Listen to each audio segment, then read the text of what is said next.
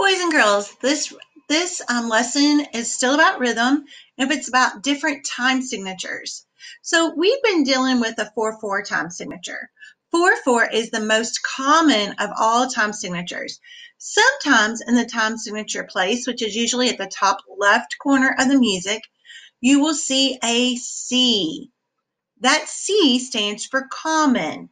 Common means ordinary or something that occurs often. All right, so this is common, and that's 4/4. But boys and girls, there are more time signatures than just 4/4. I want you to look. I've got a 2/4 and a 3/4 time signature. I want you to tell me, what do all three of these have in common?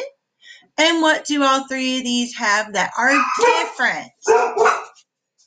Please excuse my puppy dog. Somebody just knocked on the door. Oh, goodness. Alrighty, so anyway, so let's look. What do you think they have in common?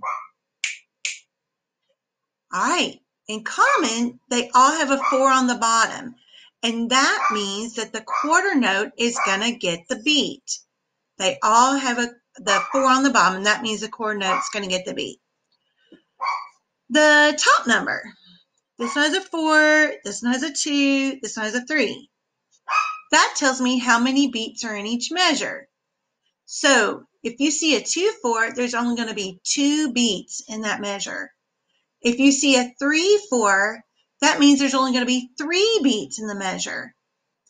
And believe it or not, there are more time signatures than just this. There is a 6/8 time signature. There could be a 12/8 time signature. But let's not get ahead of ourselves, all right?